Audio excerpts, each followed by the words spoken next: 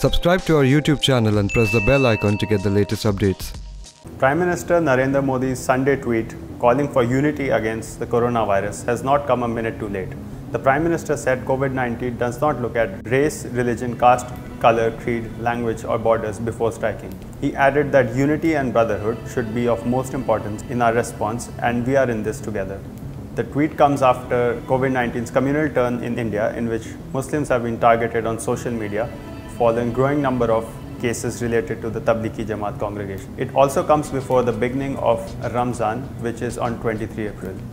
Communal sentiment in the country has also been fueled after the lynching of two sadhus and their driver in Palghar district of Maharashtra on 16 April on the suspicion of them being thieves. Maharashtra Home Minister Anil Deshmukh, who belongs to the NCP, has since tweeted that attackers and the attack did not belong to different religions.